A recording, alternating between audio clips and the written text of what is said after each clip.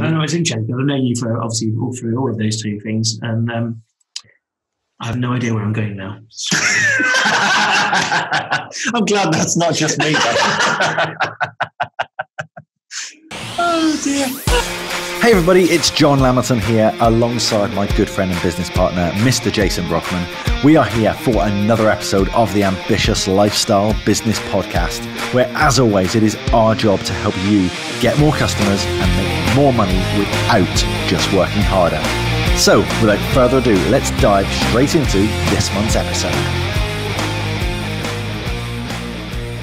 Hey everybody, welcome to episode 54 of the AOB podcast, and it's an exciting time for me now.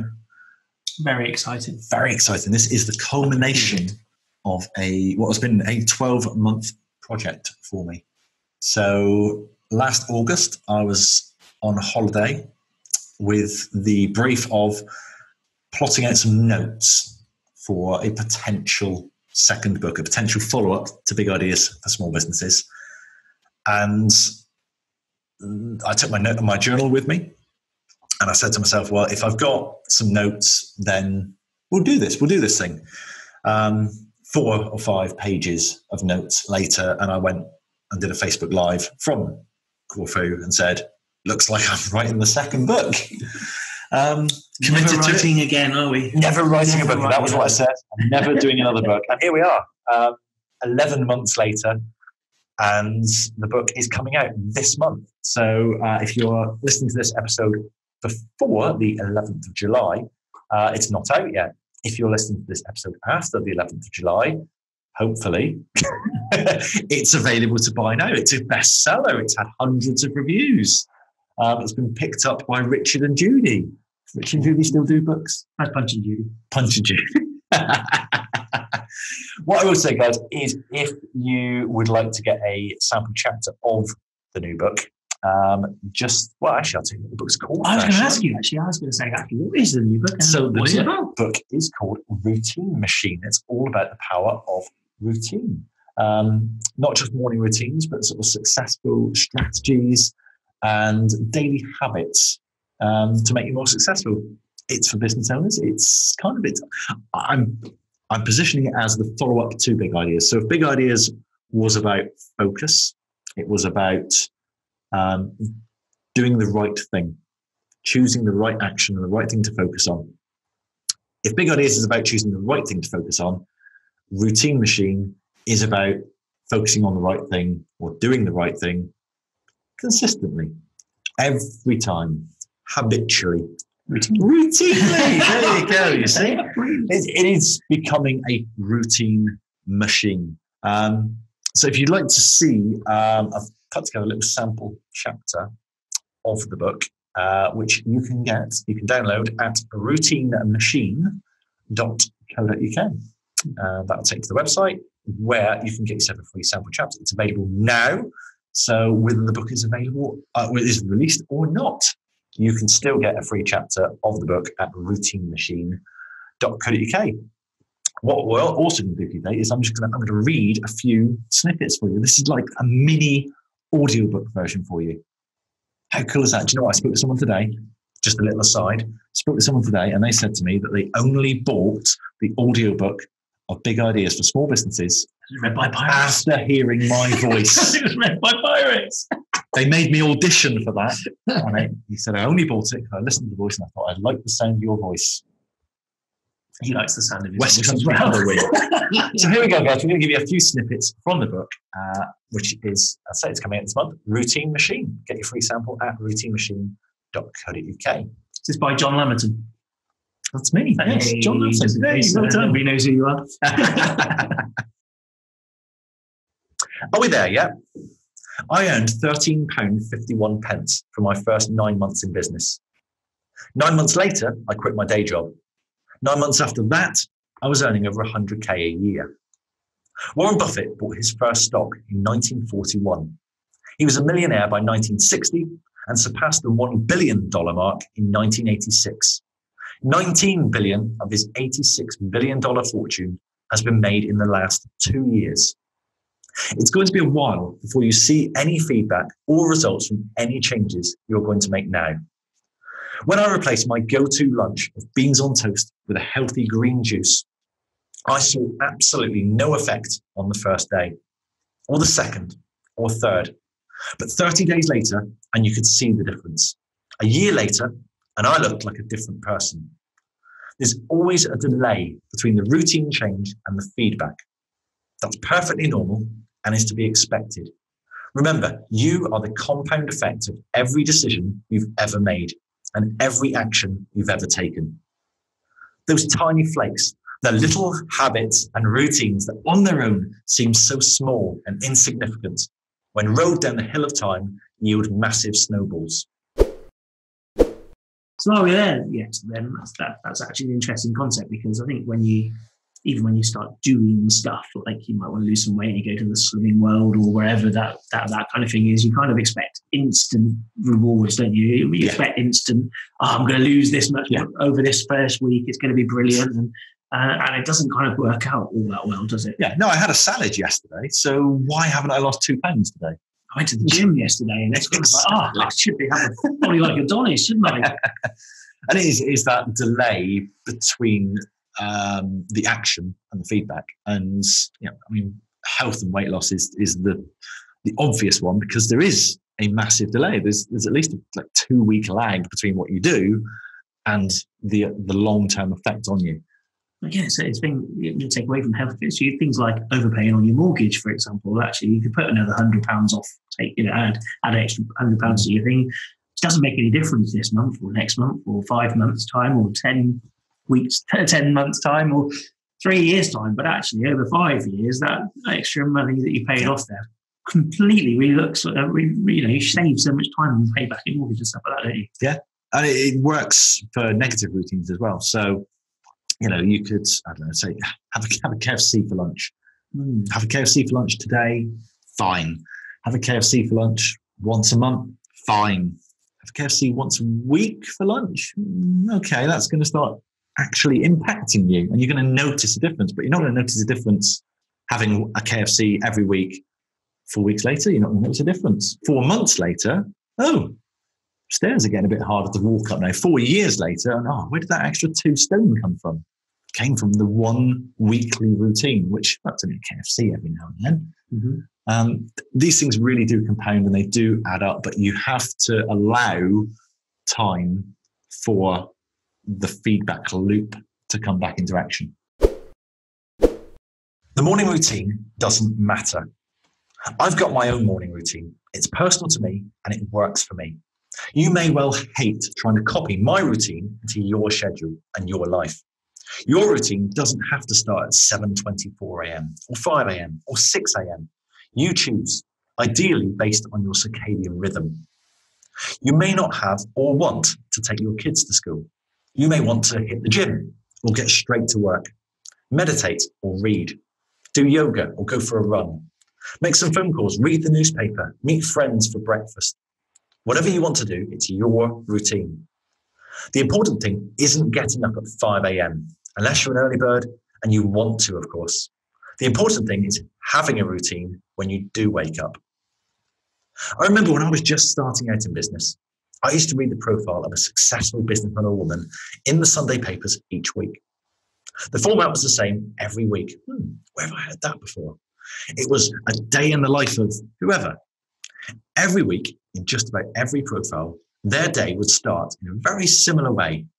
5 a.m., wake up, coffee, hit the gym. 4:30 a.m., alarm goes off, go for a run. 4 a.m., got to wake up before everyone else does. It seemed there was a clear pattern here. All these successful people get up at silly o'clock in the morning, get some exercise, and are in the office by 6 a.m. or 7 a.m. Bugger. As an in-betweener, I've got no chance. I now know that the most important thing is having a morning routine, full stop. Not one that starts in the middle of the night and makes you look superhuman to readers of a Sunday newspaper, but one that works for you. A morning routine that does all the heavy lifting and sets you up in the best possible way to hit the ground running when you land at your desk. Even if it starts at 11 a.m. with have a cup of coffee and watch TV, if that's what sets you up for a really productive, high energy day, then go for it. If you'd be happier setting your alarm for 4 a.m., doing a kettlebell workout, and being first in the office, good for you. It's your routine. You choose. Richard Branson gets up at 5:45 a.m. every morning. Winston Churchill didn't get out of bed until 11 a.m. If you want new results, you need new routines, but they've got to work for you. Copying someone else's just isn't going to help in the slightest. The routine doesn't matter. What matters is that you have a routine. I think that's a really important lesson, really, because routines are routine, but they're your routines. And if, for two reasons, I guess, if you don't follow the routine that works for you, you're not going to follow the routine. You're not going to stick to it, go straight out the window. And two, because everybody lives their lives differently and everybody has other things which can interfere with their routines. Whether that's the children or the pets or the wife or the girlfriend or boyfriend or whoever, whatever it is, there's always something that's going to interfere. So actually building your own routine and having that consistently throughout gives you that growth. I talk earlier in the book about when I tried someone else's morning routine. Let's get up at 5 a.m. Let's do a workout. Let's do some meditation. Let's do some affirmations. Let's have a healthy smoothie. And all that ended up with was the entire house being woken up, me being shattered and like being back in bed by 11 o'clock. It just didn't work for me. And I remember going back to those Sunday newspapers and just reading every week. It was the same thing. Wake up early, hit the gym, get my power lunge in and my power walk in and I'm in the office ready to work at 6 a.m. or 7 a.m. And I'm thinking, well, I don't want to get out of bed before 8 in the morning. What's going on here? I'm clearly not made for this. I'm not, not cut out for this life. It's actually, you get Winston Churchill, 11 a.m. He'd get out of bed. And actually most of the time he wouldn't get out of bed. He'd just stay in bed writing and drinking. Everyone is different and you have to customize your routines. As you said, if they're not your routines, you're not going to stick to them. People think, Richard Branson gets up at 5:45 a.m. Therefore, if I want to have a successful business like Sir Richard, the alarm needs to be set at 5:45 a.m. No, it doesn't matter what time. If Richard Branson gets up at 11 a.m., I guarantee he gets just as much done in the day as he otherwise would. But 5:45 is what works for him. And you've got to customize it. Those lovely sunrises, wouldn't you? Do you know what? We are recording this in the summer, and I've got to say, I am waking up a lot earlier because it's your natural circadian rhythm. You wake with the sun, you go down with the sun, That's the interesting thing, actually, about the circadian rhythms. Is actually there's a lot of science involved as well. It's not just a case of actually, I just do what I say because it's the right thing to do, but actually there's a whole lot of science to kind of back up the fact that you kind of need those things. I was saying, there are three types of people, and you've got your early birds, you've got your in-betweener. I identified myself as an in-betweener, and you've got your night owls. So just about every techie, every coder we've ever employed is without a doubt a night owl. I'm saying hi to Lee now, who's our sound engineer, who I can never reach until 3 o'clock in the afternoon because that's when he starts work. He's happily working till midnight. Now, I can't stay awake till midnight, but he does his most productive work in the evening. Now, so you've got Richard Branson, who is most productive at 6 a.m., 7 a.m. You've got our sound guy, who's most productive at 7 in the evening. You've got me. I do my best work late morning. It's like, well, how can you have a one-size-fits-all routine for all three of us? You can't. And it's about playing to your strengths. We're all individuals. Who are you? Who are you? When you change your routines, you don't just change what you do. You change who you are. As Aristotle said, we are what we repeatedly do. From 1994 to 2006, I was a smoker. The record books, if there was such a thing for smoking, would show that I had my first cigarette on something like July the 20th, 1994, with my final toke coming on April 12th, 2006. Does that mean that I went to bed on July 19th, 1994, a non-smoker, and woke up the following morning as a smoker? No, of course not. If you'd asked me on that fatal day that I took my very first drag, whether I was now a smoker, I'd have laughed at you. Of course I wasn't a smoker. I just had one little cigarette. Even 2 weeks later, I wouldn't have classed myself as a smoker. Sure, I'd had a couple every Friday and Saturday night, but I was still a non-smoker. That's who I was. And then there's a blurry line, somewhere between that just a couple at the weekend to 20 a day, from non-smoker to smoker. The change didn't happen overnight. It happened over time as I changed. It was the same when I quit. I still classed myself as a smoker for several months afterwards, despite not partaking of a single puff.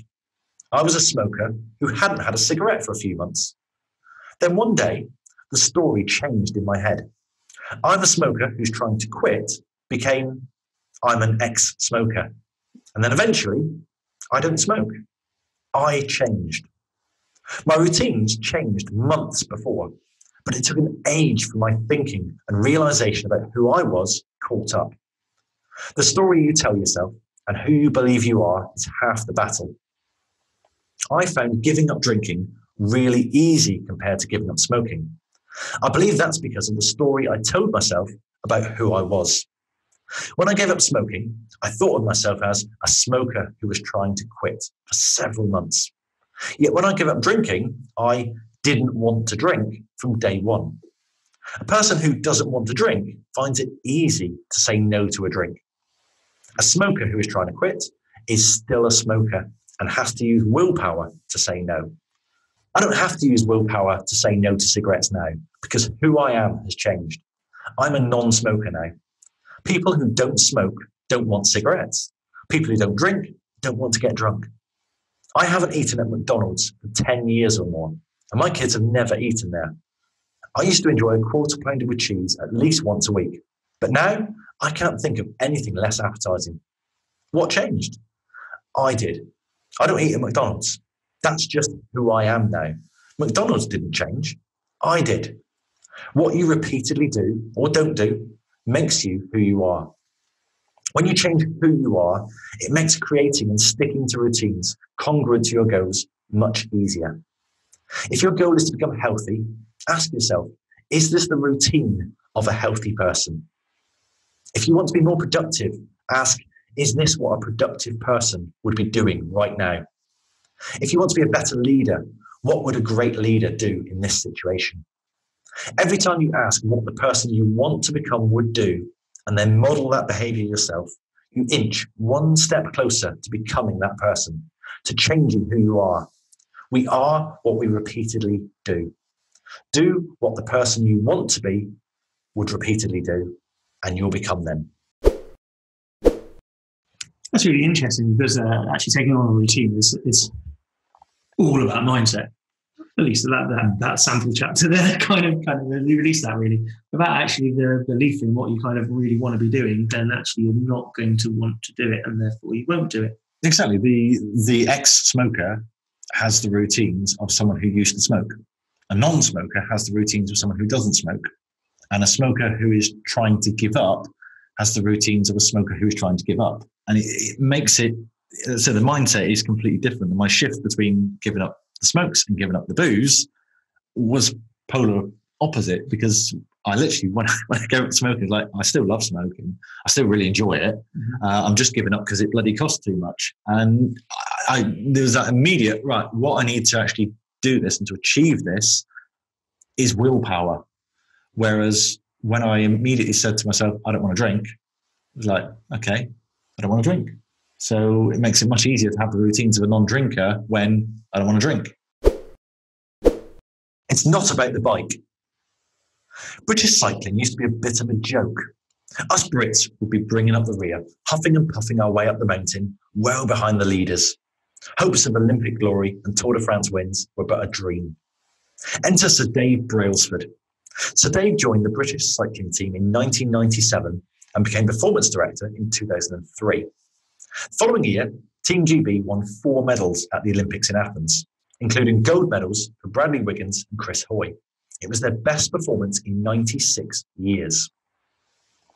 4 years later, at the 2008 Games in Beijing, they would pick up a record 14 medals, including 8 golds.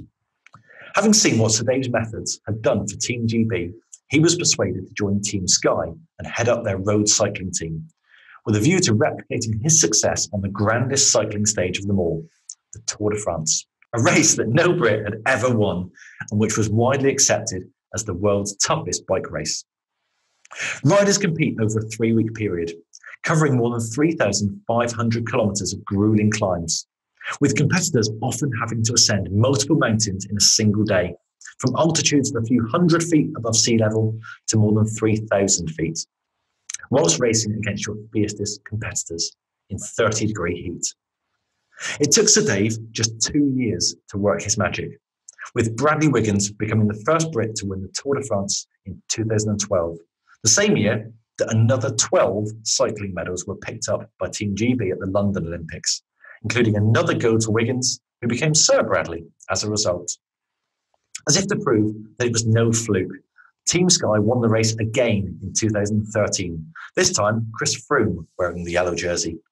Froome would go on to notch up 4 Tour de France victories, including 3 in a row from 2015 to 2017, the first rider to do so since Lance Armstrong, who of course had his own methods to give him the edge over his rivals. As I write this, Team Sky have won 6 of the last 7 Tour de France competitions, and Team GB have notched up 42 Olympic cycling medals in the last 4 games, including 24 golds. Not bad for a laughingstock. So, what was the secret to Dave Brailsford's success? Did he have a golden generation of athletes, all perfectly suited to be the best in the world at cycling? Did he stumble across a new bike that went faster than anyone else's? Nope. In Sir Dave's own words, it's not about the bike. What Brailsford did was have a technique that he referred to as the aggregation of marginal gains. What the hell does that mean? It may sound complicated, but it's actually a pretty simple idea. While everyone else is focused on getting world class at a small number of things, like building bigger muscles, improving stamina, and making the bikes more efficient and reliable, Dave and his team would break down the big, unachievable goal, winning a Tour de France or an Olympic gold medal, into each individual element that could help or hinder them. They then look to improve each of those elements by just 1%. The whole principle came from the idea that if you broke down everything you could think of that goes into riding a bike and then improved it by 1%, you will get a significant increase when you put them all together, said Brailsford in 2012. The bike went into a wind tunnel to improve aerodynamics by 1%. He insisted everyone in the team used antibacterial hand gel to cut down illness and infections by 1%. The team bus was redesigned to improve recuperation by 1%. When he discovered dust accumulating on the floor of the mechanic's truck, he had the floor painted pristine white, so it would be noticed 1% quicker. He employed psychologists to tease out 1% improvements in the athletes' mindsets. He redesigned the team's training suits and helmets, making them 1% more comfortable, reducing friction by 1%, wicking sweat away 1% better, and reducing air drag by 1%. So Dave went hunting for each and every one of the team's weaknesses, those tiny opportunities that have been allowed to slide. And by correcting each one, he saw that desired 1% improvement and went hunting for the next marginal gain to be had. Whilst on the road to the Tour de France, he noticed that the entire team, not just the athletes, were getting more and more tired as the weeks rode on. 23 nights of sleeping on different mattresses in different hotels will do that to you. So a new bus followed the team around, containing each person's preferred mattress and pillow. It's fair to say they slept more than 1% better as a result, and having every single member of the team firing on all cylinders throughout the grueling 3-week process cannot be underestimated. Super duper, like it. And this is, I think, probably out of the ones that we've had so far, the one which you can apply to your business. I think so. Or indeed any aspect of your life. People are often looking for the big sweeping changes. How can I, lose 5 stone? How can I 10x my business? How can I find that new relationship? And actually, there's so many opportunities for these small 1% gains. I think the standout section, just as I was reading through there, obviously I'm talking here about Sir Dave Brailsford talking about Team Sky, Team GB, but just apply this sentence to your own life. Those tiny opportunities that had been allowed to slide, and by correcting each one and seeing that desired 1% improvement. I mean, there's so many areas that we could all be 1% better in, and being 1% better isn't difficult. Now, at Olympic standard, at professional athlete standard, being 1% better is quite hard because people are already pretty optimized. But for the average small businesses marketing department, could they send 1% more emails over the course of the year? Probably.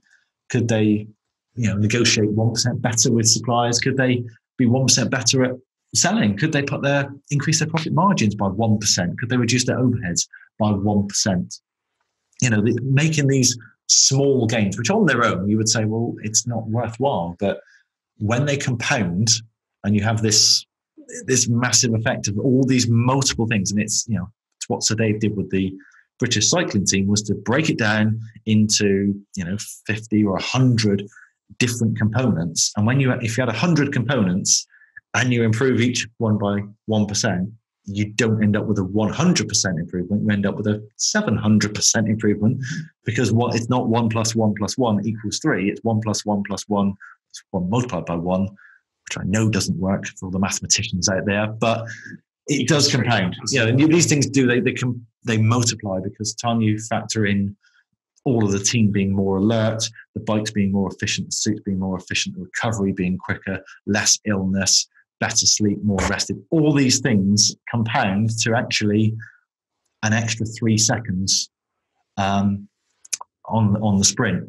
Being able to have the stamina to go up that climb and shave 3 minutes off per day. These are the little gains on its own. The mechanics using hand gel on its own, if they were only to do that, makes absolutely no difference. And it wasn't just hand gel. I mean, they actually had surgeons come in and show them exactly how to wash their hands correctly, so making sure they're getting down into these little folds and into the palm of the hand, and all the bits that you don't get when you just wash your hands with soap. And they reduced sickness in the team, and that then meant that actually the team, and I say the team, not just the athletes, it was the whole team. So, again, business owners often focus on themselves and the things that they can impact. But what if you can get your admin team working a little bit better? What if your customer service could be 1% better? What if you retained 1% more people, or you got 1% more people to bring referrals in?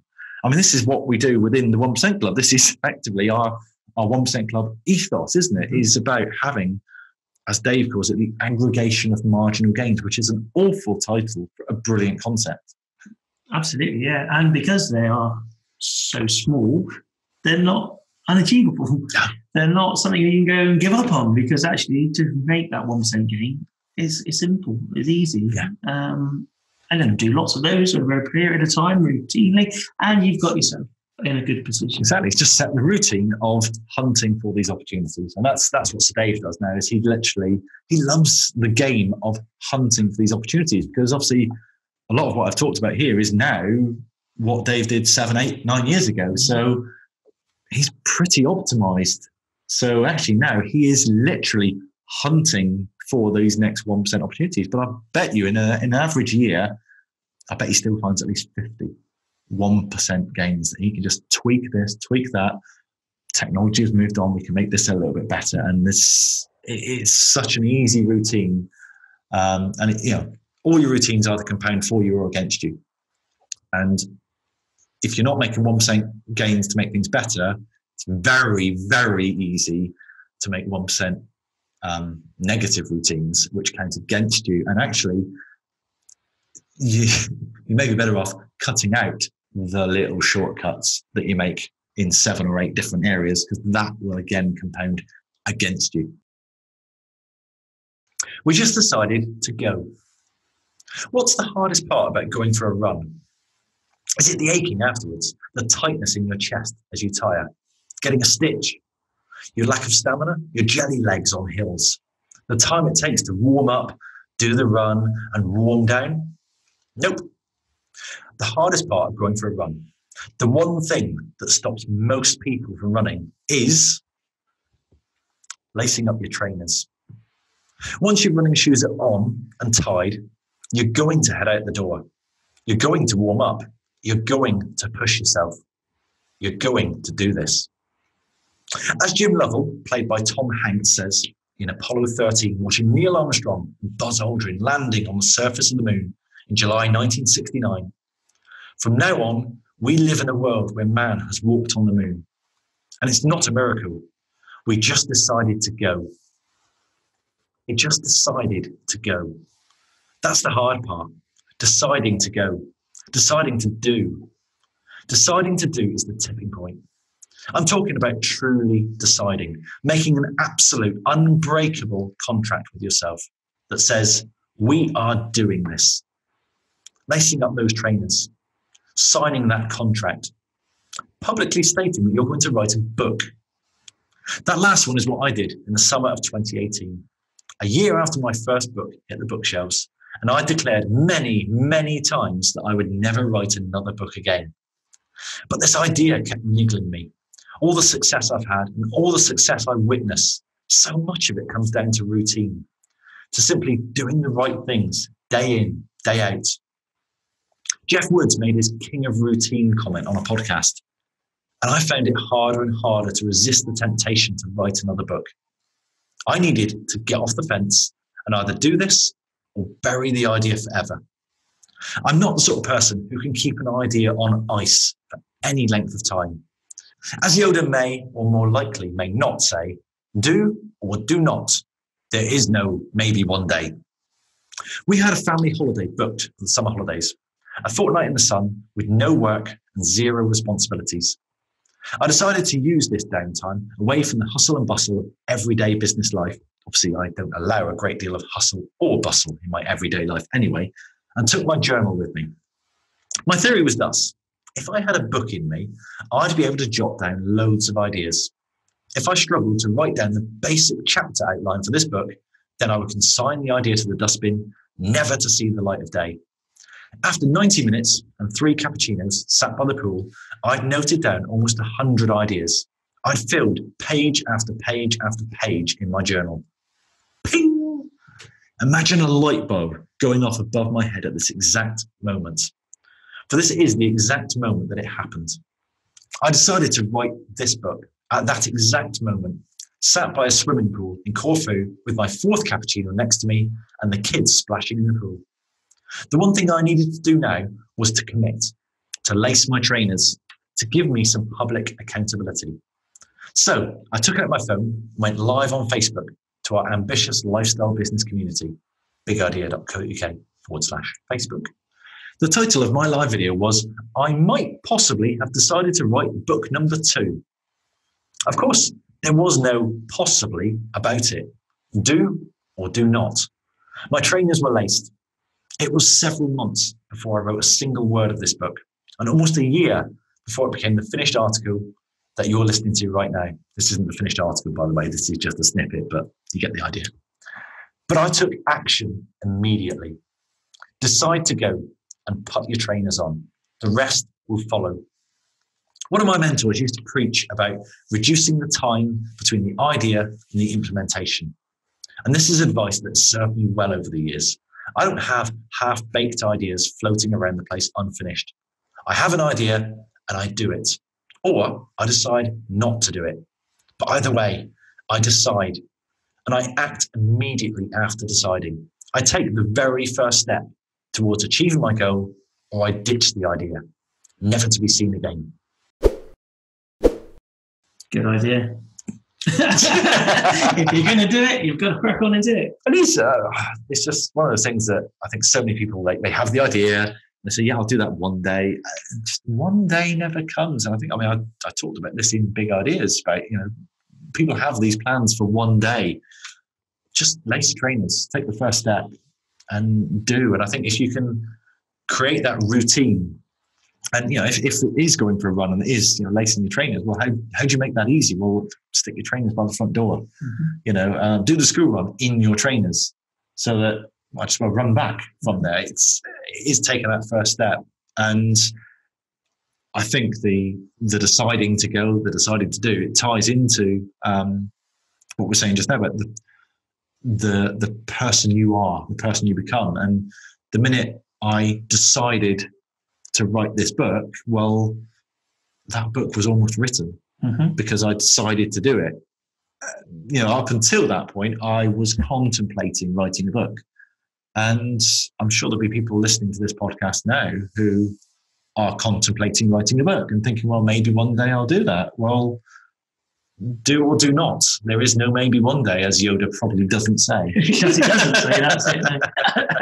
And I think, adding to that toolbox, the public accountability, I think that also does it. Because once you've made the decision, there's nothing worse than telling everybody that you're going to do it and then you don't do it. So actually, you're going to do it, aren't you? Yeah. That's the thing. Yeah, because ever since I did that Facebook Live, at least a couple of times a month, someone would say to me, how's the book coming on? Mm-hmm. And, maybe say, I'm at this stage, I'm at this stage. And for a couple of months, I haven't actually started it yet. But that's the plan. The plan was to start it in November. I started writing it. Mm-hmm. And that was always going to be the plan. But 3 months before that, I decided to go, and I really like that scene, let's say in Apollo 13, where Tom Hanks is kind of looking up at the moon and saying, we just decided to go. I thought you could do a Forrest Gump, and that's what I thought you were going to do, and run about running, and so I ran. Well, Forrest ran. So I ran, and I kept on running. I thought you were going to be doing that. That's what I thought, but there we are. We see life is like a box of chocolates. You never know what you're going to get in this podcast. Exactly. So something a little bit different for you this month, guys. Hope you've enjoyed that. If you have enjoyed these little snippets from Routine Machine, then don't forget you can get yourself a free sample chapter at routinemachine.co.uk. And hopefully, by the time you actually listen to this episode, we will be, like I say, best-selling once again. Hundreds of reviews, and be nice, wouldn't it? Hopefully lots of people enjoying the book and actually finding it useful and changing those routines. And I think if we can get one takeaway from the whole thing, it is that it's not about morning routine.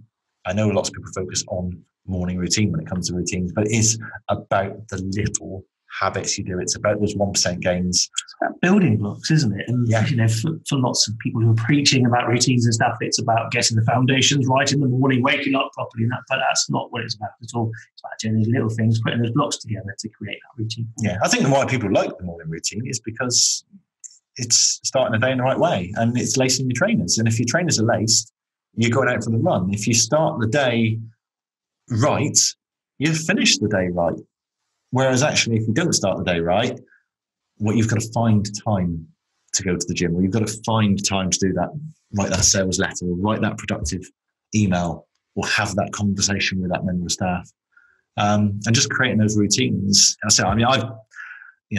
I'm the king of routine. We've talked about this before in a previous podcast, but you don't need to take things to the level I do with routine, where I live and die by my routine. I'm very, very.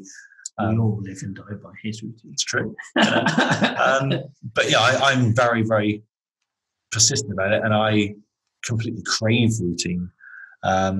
It's a lovely chapter in the book about why I hate Christmas, which is fun about routine. But you don't have to take it to that level. And one of the points I will make in the book is you've already got a routine. You just need to realize that you have a routine now, and it is within your control to just tweak it and make those 1%, make a few little changes, make the marginal gains, add them up, and then you too will have a knighthood and a gold medal and win the Tour de France. If you want to. But you do have to lace those. You've got to lace the trainers. Actually, cleats is the answer for cycling. Was it? Yeah, you don't need lace trainers. Cleats, where you stamp the thing on the thing. Go off now. Anyway, cheers, guys. See you later. Bye. So there we are, another episode in the can. How was it for you? Please let us know. However you listen to these podcasts, please leave a review on that platform. Let us know what we can do better, what you like, what you don't like, and how we can improve to make this show even better for you. We'll see you next time.